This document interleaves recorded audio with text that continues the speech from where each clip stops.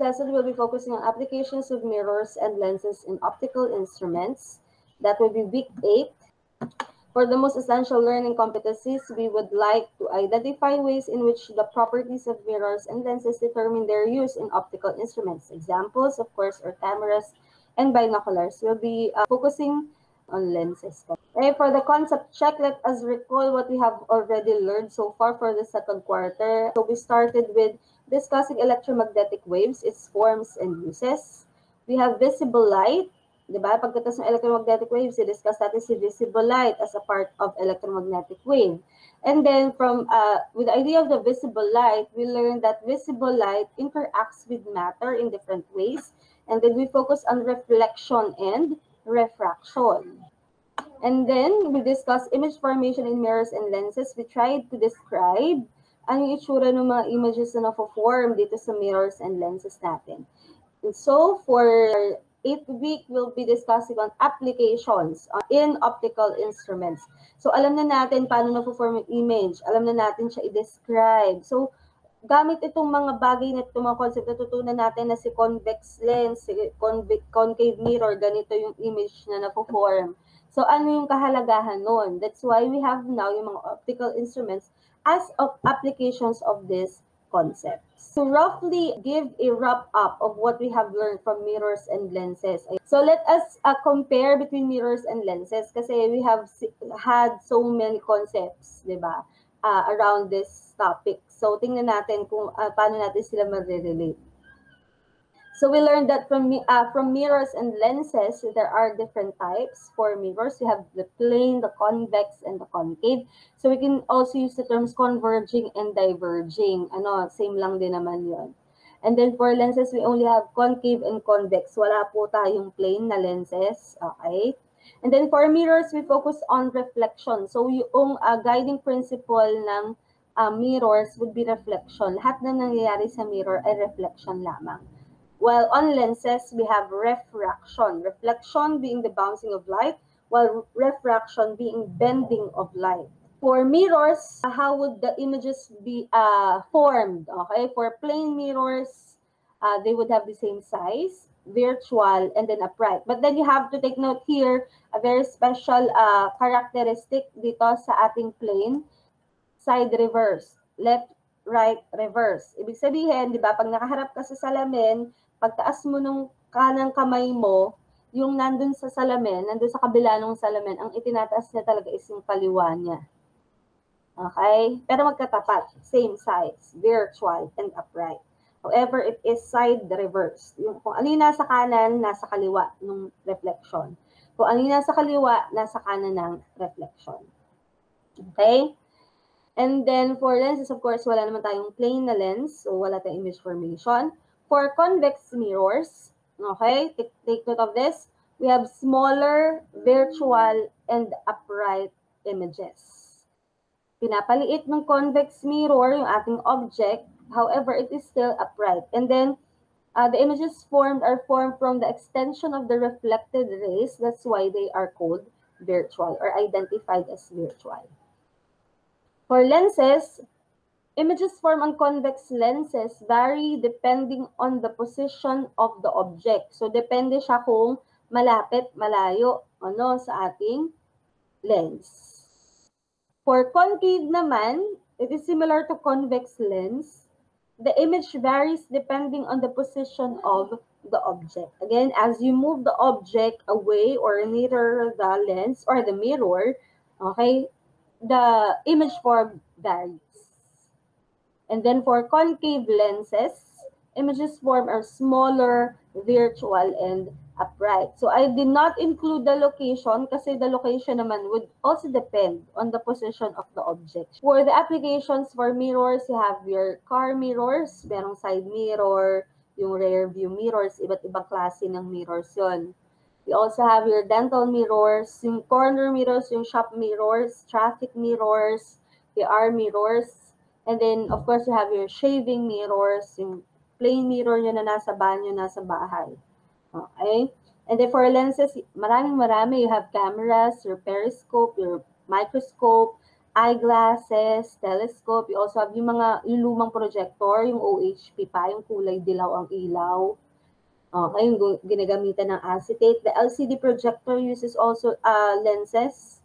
Okay, and so many more na optical instruments. That's why we are focusing on more on the lenses. Let us start with the applications of mirrors. So we learned yung iba't ibang klase ng mirrors last time. So this one we have performed in your performance task last time, yung week 6.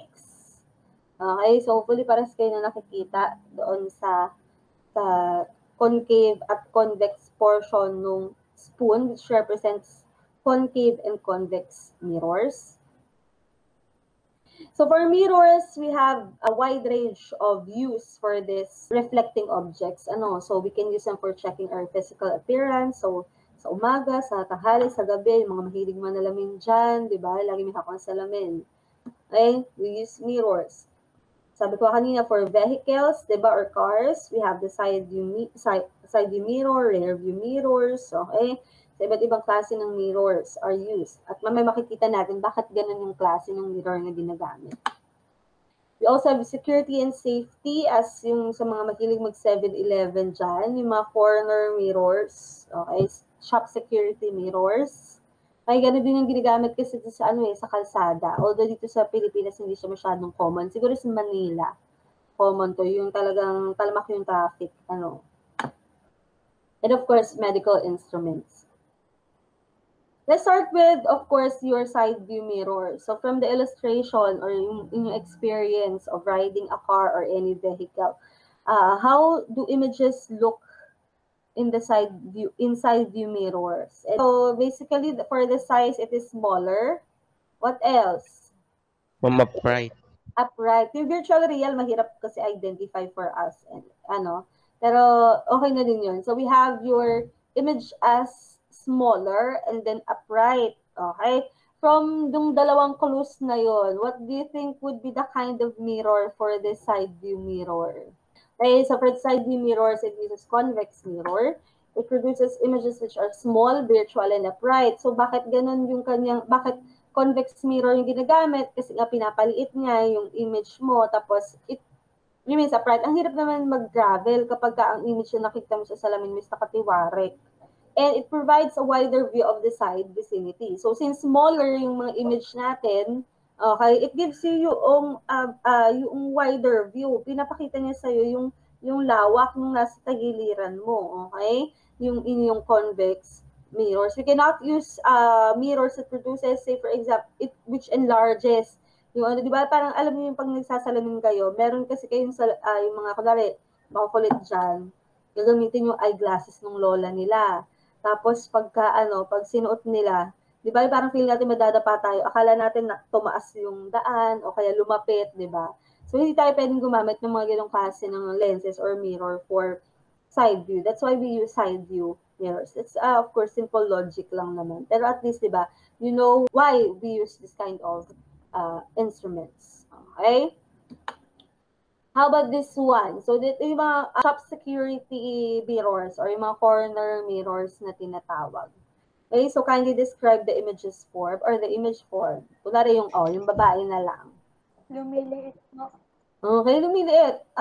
How do you think would be this whole shop, di ba, fit into a mirror? So, lumiit siya. Okay, lumiit yung ating image. How about the orientation? Upright. Of course, it is upright. Okay, so from, again, the description, ganun din, smaller and then upright. Okay, so we have, again, for the shop security mirrors or traffic mirrors, same lang din kasi sila ng klase ng mirrors, they use convex mirror.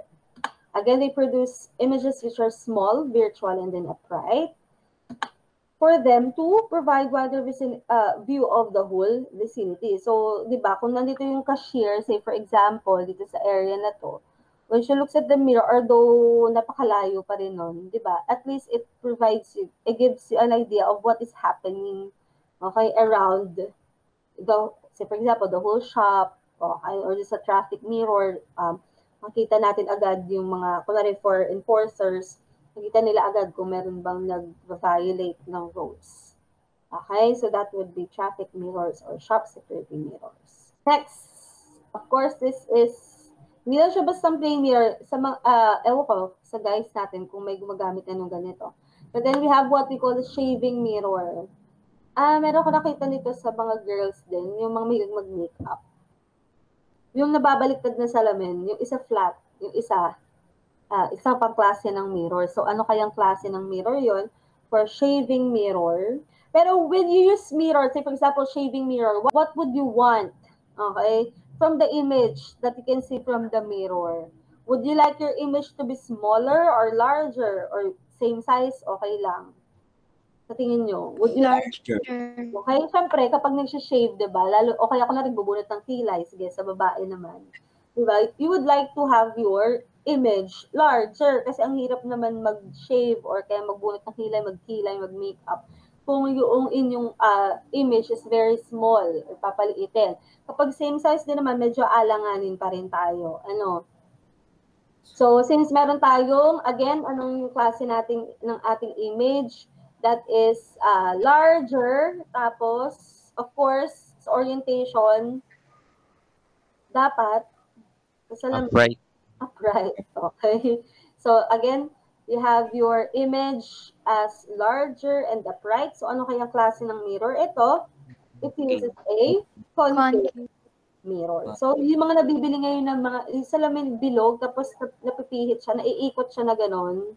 Flat yung isa, tapos concave yung likod. So, what would the concave mirror give you? Sabi nga natin, enlarged, virtual, and then upright image. So, of course, with this kind of mirror, you will be enabled to see larger view of focus in the face. So, halimbawa, kung yun nga ay yung baba nyo or yung sa may part ng bigote or sa kilay, okay, it would be easier for you. Lalo yung sa mga mahilig mag-makeup, talagang detalyado mag-makeup. Okay? Very good.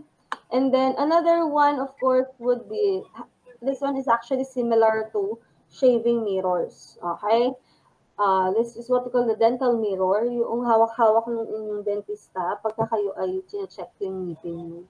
Okay? It also uses a concave mirror, which actually enlarges your image, produces a virtual image, and then of course, upright. Okay? Hindi kasi pwede yung plain mirror. Bakit kaya? Maliit po kasi yung size ng ngipin po. Okay, maliit. Maliit. That is one. Diba? Kasi for concave mirror, pinapalaki niya. So kung plain mirror, what do you expect of the size? Magiging the same lang. Okay? So kung maliit yung ngipin, maliit lang din yung image na makikita mo. So it would be difficult for the dentist to see bakit pa siya magagamit ng mirror kung pwede niya lang silipin na ganyan. Ano? Another one, of course, what would be the kind of image that is formed in plain mirrors? Ano yung special na kind ng image na napo-form doon? Alam natin, same size siya ay virtual, siya ay upright. However, images formed in plain mirrors are side reverse. So if you will look at your teeth using a plain mirror, it would actually produce an image which is a left-right reverse. So, baliktad siya. It would be very difficult to identify. Kagaya nito nasa illustration. Kung ito siya, kung ito yung nakikita mo na image, ang totoo, ito talaga yung nasa kaliwa. Ito talaga yung nasa kanan. Ay di ang nabunot na ng dentista ay yung nasa kaliwa. Ito pala ang may sira. Nakikita niyo ba yun? Magbabaliktad kasi yun pag sa salamin. Left, right, reverse ang salamin. Okay, so hopefully, plain mirror. So hopefully, alam niyo na yung ibig sabihin ng left side reverse. Or enables us to see larger view of the focus in the teeth. Okay po, question? May tanong tayo?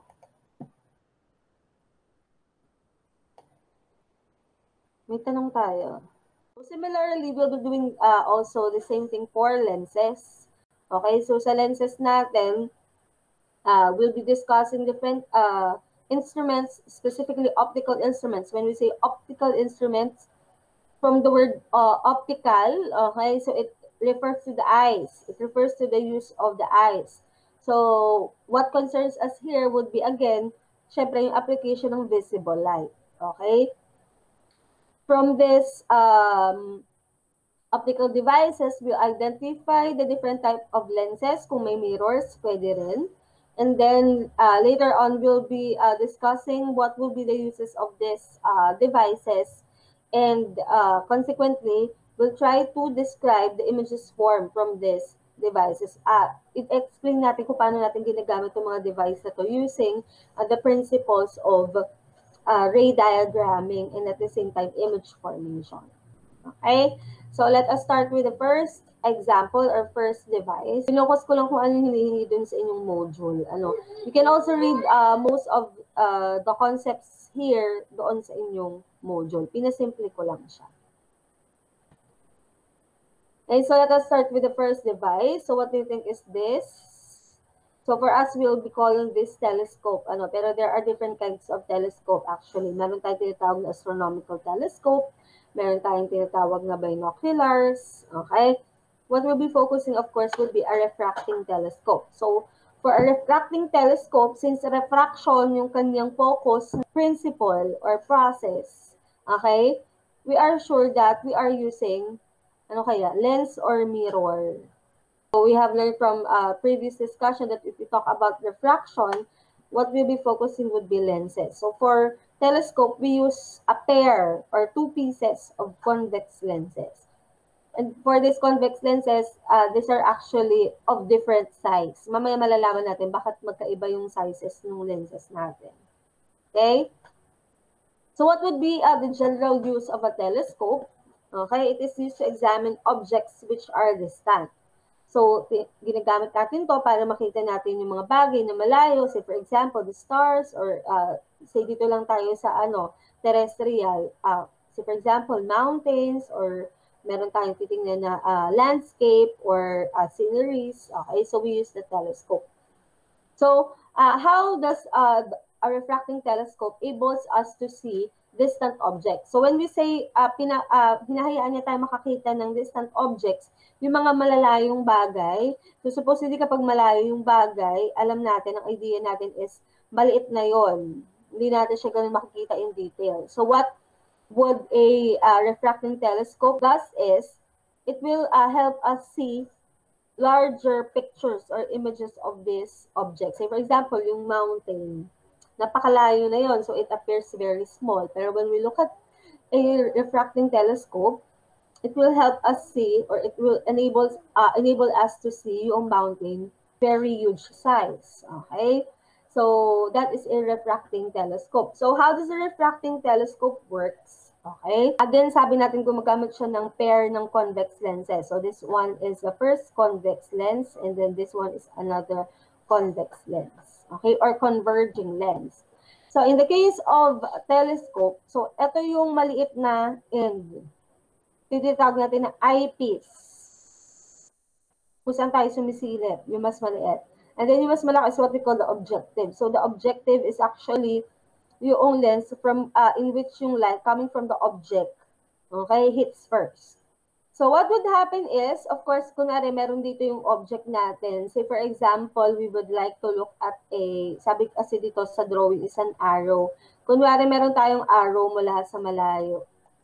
Okay. Using the guidance or principles of image formation for lenses, it will follow. So, kung meron kang light ray dito, parallel, mag-convert siya sa focus, okay, and so on. In that case, lahat ng light, say for example, P and Q, papasok dun sa ating lens, it will be converged into a single point called the focus. Alam naman natin yon kung parallel siya. Kung hindi, that would be depending on how the lens will refract it. So, in the case of the lens, okay, ito yung tinatawag natin na first image. Itong arrow na nandito. Bakit siya tinawag na first image? Pa siya ulit sa isa pang lens kung saan gagawa pa ng panibagong image. What we call this is an intermediate image. So how can we describe the intermediate image? Usually this object is larger, very much larger than compared to the image. Siya ay magiging reduced, inverted, and real. Tapos itong image na to, it will serve as another object for the eyepiece. ito na yung magiging object natin, yung image na na-form. Kasi meron pa tayong pangalawang lens eh. So the same thing, it will follow the same rule or the same principle, and then until it produces another image. In the case of this one, we produce a virtual image already. Itong pangalawang arrow na malaki. So sa intermediate image, magiging object for the final image. So what would be the characteristic of the final image? Ito yung na nakikita na natin with our naked eye or with our eyes kapag sumilip tayo sa telescope. So it is already enlarged compared dito. Ito yung comparison na enlarged na siya, inverted, and virtual. Okay? Enlarged, inverted, and virtual. So it matters kapag tinatanong sa inyo ay kung ano yung image na form, say sa eyepiece lens, sa objective lens. So how do we look at images using a telescope? So alam natin, since very far siya, so technically, pinalaki niya yung object. Ito. Tapos, you'll expect that if you look at a telescope, ay baliktad yung image na form. Ewan ko kung may nakapag-try na sa inyo gumamit ng telescope, refracting telescope. Baliktad yung image. So, kung bawa, kapag sa tao mo siya itinapat, nakatiwarik yung tao. And then, of course, that is virtual. The next one, of course, from the illustration. So basically, this is a camera. So given the illustration, ano kaya po yung meron dun sa camera natin? Ano kayang lens yung ginagamit? We use here a piece of double convex lens. However, for some, we use combination. Lalo na yun, di ba, yung may ina-add na lenses sa camera, yung mga DSLR, may mga nilalagay sila doon sa unahan, nag-a-add sila ng lenses. So that is actually for varying effects or varying images that can be captured by the camera. So again, we use the camera to capture still images or objects. So from the illustration, so ito si tao, okay? So this one would be your object. Okay, ito na yung object natin. And then of course, this would be the image. So what happens is that, again, using your converging lens or a convex lens, it will produce an image that is reduced, inverted, and real. Okay? So that is a camera. You could actually alter yung layo noong lens mo from kung saan nabubuo yung image nyo. Pag ina-alter nyo yun, it also alters the image. Diba, when you zoom in or zoom out, okay, pag nag-zoom in kayo, pinapaliit niya yung scope ng picture. So, mas malaki yung image na focus nyo, yung background, maliit. Kapag nag-zoom out, mas malaki yung background, mas maliit yung image. So, that is how your camera works. Okay? So, that is the second one. Next, of course, would be, from the illustration, you have your magnifying glass. It also uses a double convex lens, just like for the camera. Her magnifying lens, as is lang. Kung paano mo paano mo hawakan yung magnifying lens, doon mo makikita yung image. Okay? Actually, a simple magnifying lens gave rise to the idea of the different optical instruments. Alam ko, dyan din ang galing yung idea ng microscope. Same as for the telescope. Okay. Magnifying lens. It is used to enlarge minute objects. So, yung first-hand observation natin, ibig sabihin, at that moment, ino-observe mo yung ating object. So, ang ginagamit natin is magnifying lens or magnifying glass. So, from the illustration, sabi nga, meron tayong double convex lens, tapos meron tayong object from the image formation. Di ba kasi, sobrang lapit mo dapat. Malapit ka dapat dun sa ino-observe mo na object. Okay, that's why, kung makikita natin dito, yung object, kadikit na kadikit siya nung lens. So what happens is that, kasi kapag nilayo mo, hindi siya lalaki. Hindi lalaki ng ayos yung inyong object. At meron pa ring instance or point na babaliktad yung image. Okay, you don't want that inverted image. That's why you put your magnifying glass very close to the object. So what would be the image form? The image form should be enlarged, virtual, and upright. And we're down to, I think this would be the last na ba? So we have your microscope. So it works the same actually with the telescope. Ang pinagkaiba lang niya is that, of course, the microscope, alam naman natin, It is used to observe objects which are very small. For small objects na nire-refer natin dito, we can actually take note of objects which are of length na in nanometers, in micrometers, millimeters. Super liit naman siya. Compare dun sa telescope, malalaki yung object natin, pero bakit siya nagiging maliit? Kasi siya ay napaka-layo. Yung sa microscope natin, hindi siya ganun kalayo. Kung maalala niyo yung use ng microscope natin, di ba? You have the stage here. You put the slides here in which your microorganisms or the specimen will be placed. So, malapit siya dun sa lens natin. Ito yung tinatawag na objective lens. Tatlo yun, yung HPO, LPO, at saka scanner, if you can recall. Tapos may lens ka pa ulit dito sa taas, di ba? Yung sinisilipan mo dito, which is the eyepiece lens. Okay, malapit lang siya. However, very small, very minute yung inyong object. Okay? Sa telescope naman, kaya lumiliit kasi sobrang layo. Okay? Pero the principle would be the same. So for microscope, it uses two convex lenses. And then, of course, yung unang lens that is from the objective will be forming a real inverted and enlarged image. Again, ito si object, yung smaller na arrows. And then, for the first image that will be formed, it will be real, inverted. Take note, dito naka-ano yung end ng arrow. Pagdating sa image 1, nandun na siya sa kabila, sa right. And then, it is larger compared to the object. Okay? And then, itong image 1 or the intermediate image will now become the object for the second image. That is for the eyepiece lens. So, using this image as an object, ito yung mapo-form nyo na image. Yung pinakamalaking arrow dito sa baba. So, in that case, it uses extension of the refracted rays. So, virtual yun. It is very much enlarged. Therefore, the use of a microscope. And then it is now already inverted. Kaya pag nakikita niyo sa microscope, pag matatandaan niyo yung grade 7 ninyo na activity ng microscope, pag tumingin kayo sa microscope, yung specimen nyo nakabaliktad. I don't know what you use, kung yung letter E or letter A, dapat baliktad siya, tapos side reverse. So kapag minove mo yung slide na pa left, mag-move yung image nyo pa right. So that is for a microscope.